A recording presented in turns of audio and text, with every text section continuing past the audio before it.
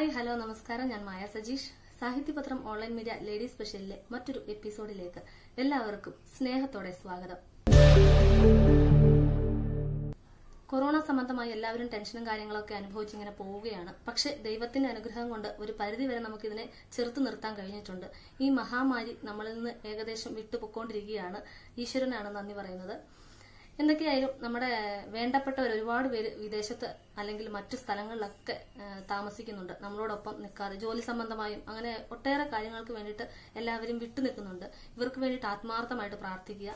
വിദേശത്തുള്ളവരൊക്കെ ആണെങ്കിൽ ഇപ്പം നമ്മളെ കാണാനും നമ്മുടെ അടുത്തേക്ക് വരാനൊക്കെ കൊതിച്ചു നിൽക്കുന്ന സമയമാണ്. അവരൊരു ഒറ്റപ്പെട്ട അവസ്ഥയാണ്. അവർക്ക് വേണ്ടിയിട്ട് ആത്മാർത്ഥമായിട്ട് പ്രാർത്ഥിക്കുക. അതുപോലെ തന്നെ അവർക്ക് വേണ്ട ആത്മവിശ്വാസം കൊടുക്കുക. അവരെ സമയം കിട്ടുമ്പോഴൊക്കെ വിളിക്കുക. അവരുടെ സുഖവിവരങ്ങൾ അന്വേഷിക്കുക. അങ്ങനെയൊക്കെ ചെയ്യുക.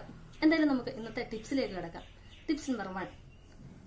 ഇപ്പോൾ നമ്മൾ വീടുകളിലൊക്കെ ഇരിക്കുകയാണ്. അപ്പോൾ ആധാർ കാർഡിന്റെ അല്ലെങ്കിൽ വോട്ടർ ഐഡിയുടെയോ അതുപോലെ തന്നെ ഡ്രൈവിംഗ് ലൈസൻസിന്റെയോ പാൻ കാർഡിന്റെയോ ഒന്നും ആവശ്യമൊന്നും ഇല്ല ഇപ്പോൾ.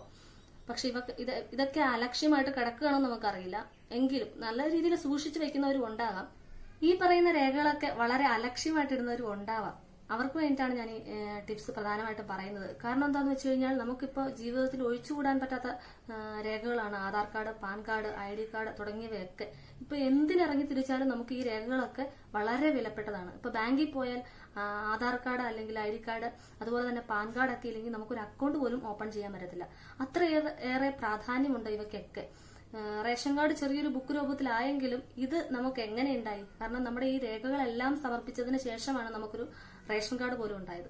അതുകൊണ്ട് അത്ര കാര്യക്ഷമമായിട്ട് ഈ വക പ്രൂഫുകളെയൊക്കെ നമ്മൾ സൂക്ഷിക്കേണ്ടത് നമ്മുടെ അത്യാവശ്യമാണ്. അപ്പൊ അതുകൊണ്ട് ഇതൊക്കെ ഒന്ന് പൊടിതട്ടിയെടുത്ത് വേണ്ട രീതിയിൽ സൂക്ഷിച്ച് നല്ല നല്ല ഫയലുകളിലാക്കി നല്ല വ്യക്തമായ ധാരണയോടുകൂടി സുരക്ഷിതമായ സ്ഥലത്ത് മാറ്റി വയ്ക്കുക. നല്ലൊരു കാര്യം തന്നെയല്ലേ? നമ്മുടെ ഈ വെറുതെ ഇരിക്കുന്ന സമയം അതിനു വേണ്ടിയിട്ട് ചെലവഴിക്കുക. എന്തായാലും എന്റെ ഈ ടിപ്സ് ഇഷ്ടപ്പെട്ടെന്ന് വിചാരിക്കുന്നു.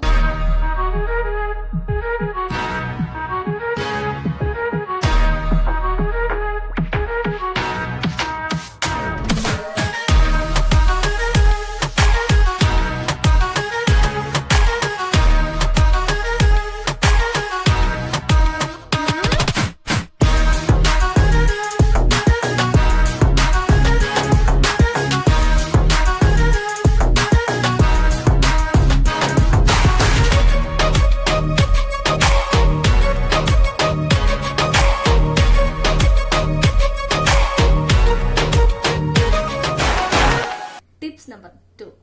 നമ്മുടെ കുഞ്ഞുങ്ങൾക്ക് വേണ്ടിയിട്ടുള്ള ഒരു ടിപ്സ് ആണ് രണ്ടാമതായി പറയുന്നത്. കുട്ടികൾക്ക് വേണ്ടിയിട്ട് പര്യായ പദങ്ങൾ പറഞ്ഞു കൊടുക്കുക.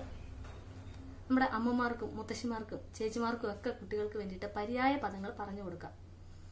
എന്തെല്ലാം പറയാം? ഉദാഹരണമായിട്ട് സൗന്ദര്യം എന്ന് പറഞ്ഞാൽ അഴക്, ഭംഗി, കാന്തി.